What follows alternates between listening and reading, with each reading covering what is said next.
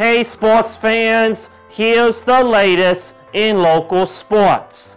Former Eagles head coach Dick Vermeil might finally get the Hall of Fame nod that Birds fans have been pushing for years.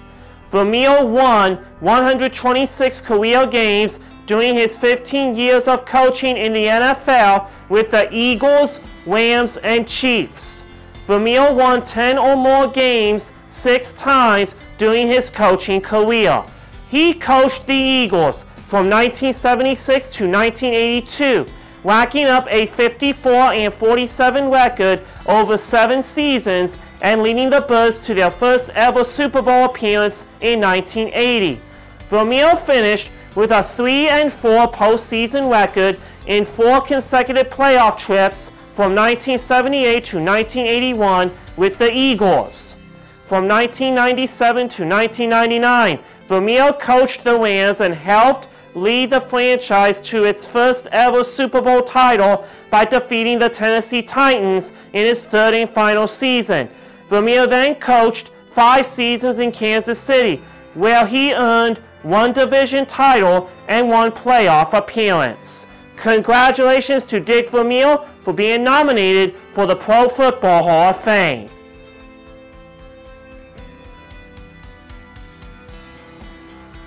The Jacksonville Jaguars have traded quarterback Gardner Minshew II to the Philadelphia Eagles for a conditional 2022 6th-round pick. Minshew, who had been alternating practice days with the first-team offense with Lawrence throughout training camp, completed 17 of 29 passes for 196 yards with 2 interceptions in 2 preseason games. He joins an Eagles quarterback room that includes Jalen Hurts and veteran Joe Flacco. For his career, Minshew has completed 501 of 797 passes for 5,530 yards with 37 touchdowns and 11 interceptions. Welcome to Philadelphia, Gardner!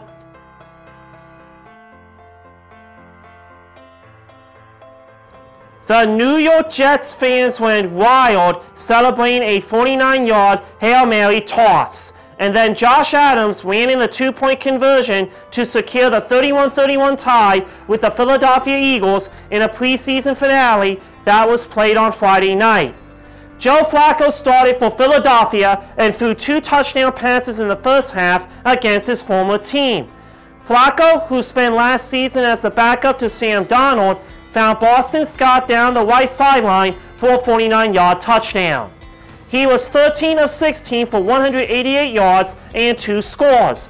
For the Jets, Josh Johnson finished 7 of 8 for 73 yards and the touchdown.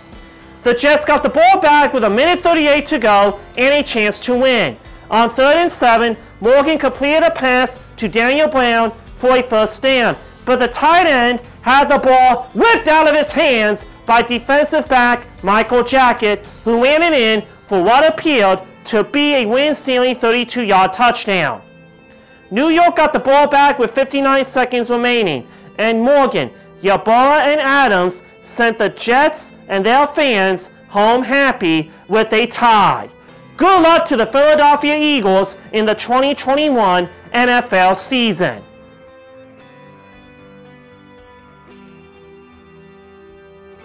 DC United rallied to end a 3-game losing streak with a 3-1 win against the visiting Philadelphia Union on Saturday. Philadelphia took a 1-0 lead on a favorable bounce in the 22nd minute when Alejandro Bedoya's cross deflected off DC defender Steven Birnbaum and into the net. Ola Kamara tied it 1-1 in the 36th minute with his 12th of the season on a penalty kick.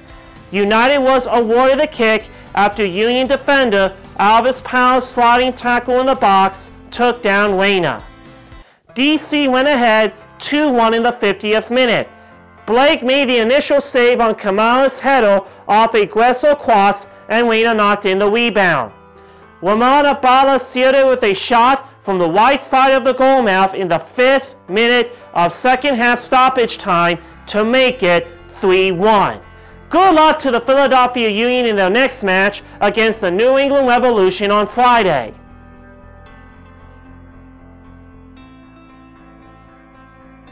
Freddie Galvis drove in 3 runs, and Rafael Marchand and Travis Jankowski hit back-to-back RBI triples that sent the Philadelphia Phillies over the Arizona Diamondbacks 7-4 on Sunday.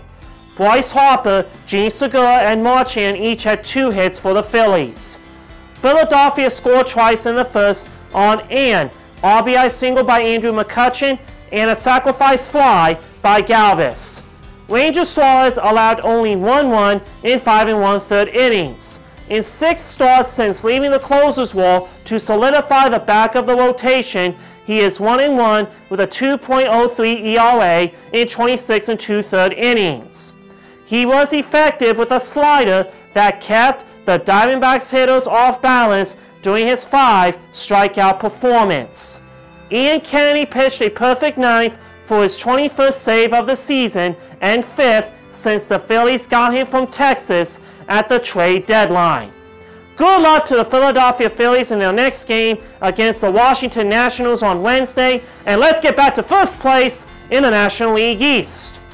That is a wrap. You can check me out on my podcast at Stefan Sports Radio, or through the podcast app or this YouTube channel. And you can listen to me on Saturday nights at 6 o'clock on 1360 WNJC in Cherry Hill. Thank you for watching, and see you next time on Let's Talk Sports.